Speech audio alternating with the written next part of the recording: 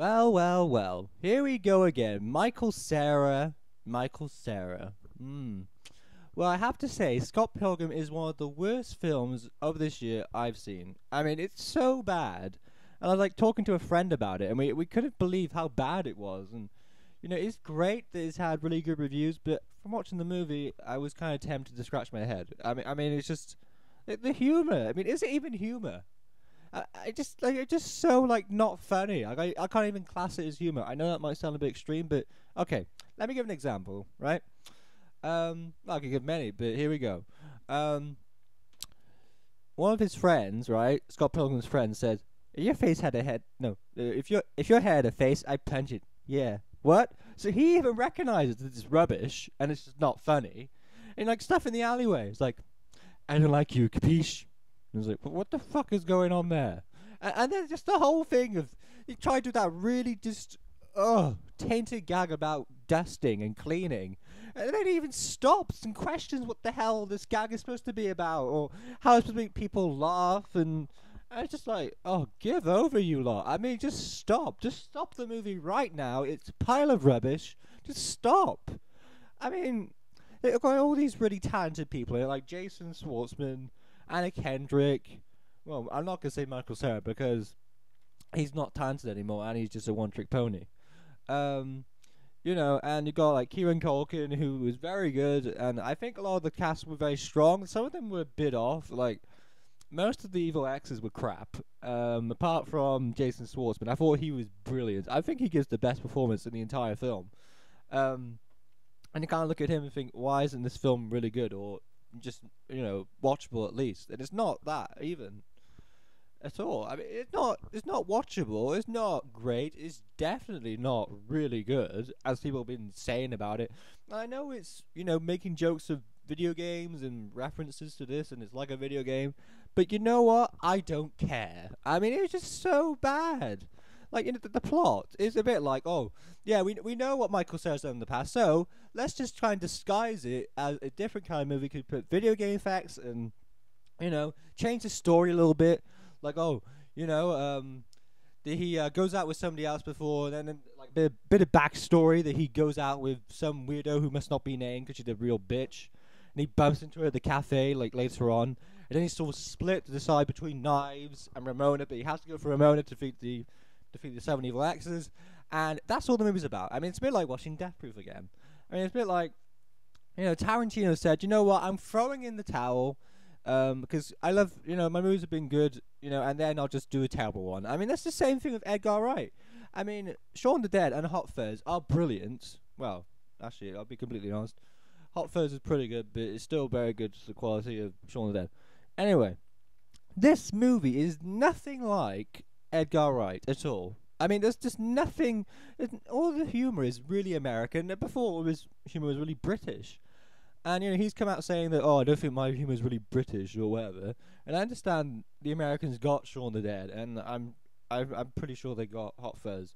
But here, I mean, anybody could have made this film. Just the fact that, oh, I get to do a bit of a geeky film, do video game this that crap. And I'm sorry, but I just hated this movie. I mean, I understand if people really love it, then it's kind of like Marmite and everything, and I respect people's opinions, but I strongly disagree with the positive feedback this movie's had. I mean, it's terrible. Like, there's so many bits in the movie where I felt like he was talking to me. Like one bit, he's whacking his head against a pole. Sorry, just said it wrong. Just whacking his head against this pole, Michael Cera. And I wondered if it was sort of like a re-envision of Mark Commode whacking his head against the wall for Transformers 2. That video he did, because I was just like, this is my actual thoughts on the film. If I could just do like, a minute or so with that, like Mark Commode for Transformers 2, that's what my review for the film would be, really. If I could do that, just dong, dong, dong. I hated this film. It's just so bad. I mean, the only positive thing I can really say is quite a lot of the cast. The cast were fine. Apart from Michael Cera, who was just wooden. And really, Michael Cera, he is a one-trick pony. Like a friend told me, like a magazine said about it, and said, oh, he's a one-trick pony.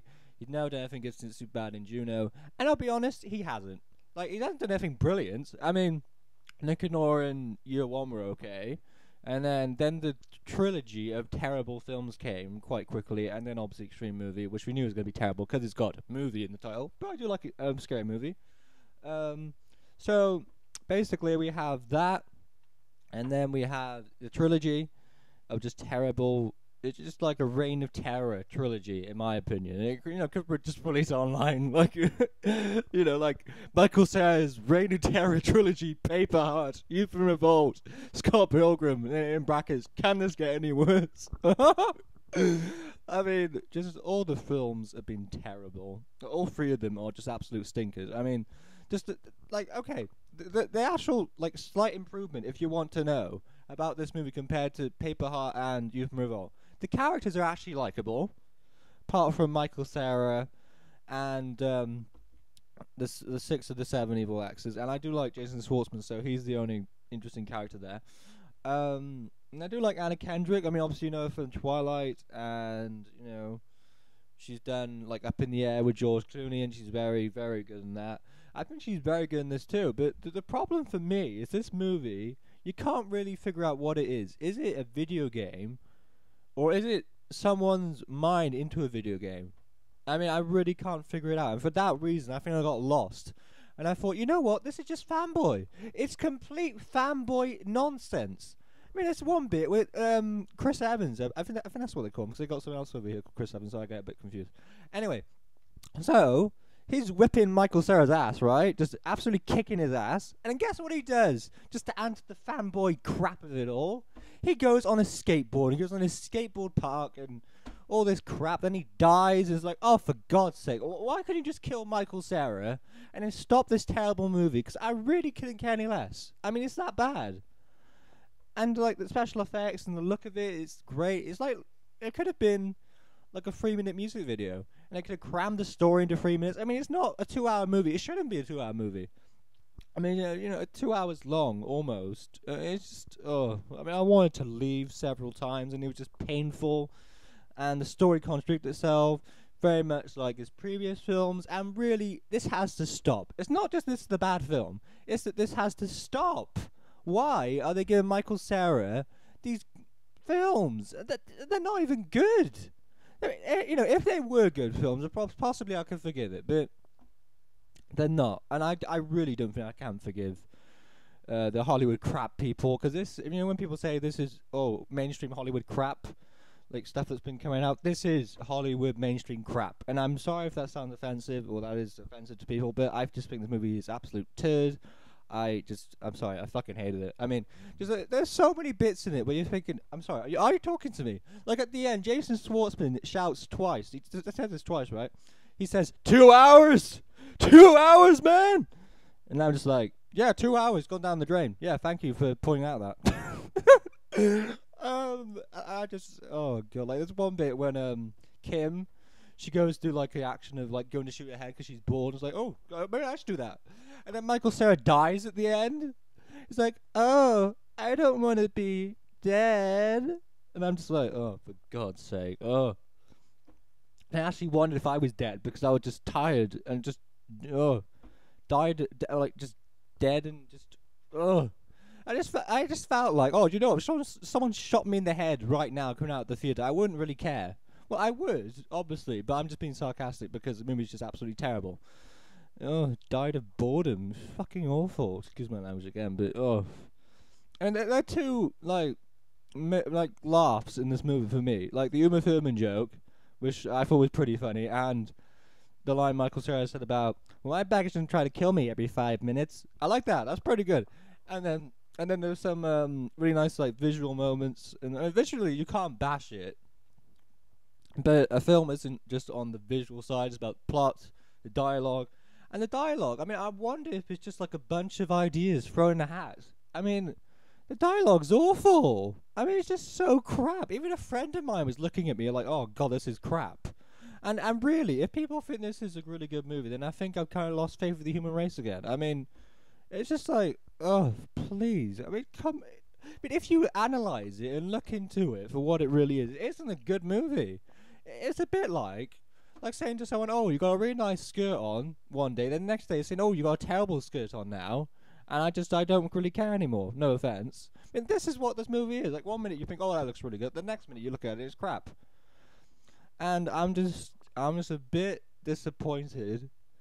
I mean, I wasn't expecting a masterpiece, but after everyone saying it was great, I have to come in and make my honest judgment. And I have made it, and it's rubbish. So overall, I give it 1.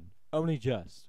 I mean, to me, this is worse than Youth from Revolt and Paper Heart, and Paper Heart was considerably worse than Youth from Revolt, which I don't think was possible. And what I didn't think is even more possible is this movie is worse than those two combined.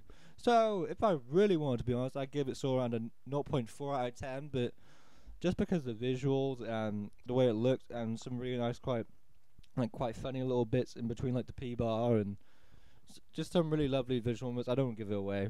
But because of those, I give it just a 1, because I'm being generous. And really, let's just stop. Michael Cera is wooden, and, well, 2 scenes he was fine. But apart from that, I just thought he was really wooden, and it should stop. Just this whole thing, I've just had enough now. And yep, that's my opinion on Scott Pilgrim vs. The Will.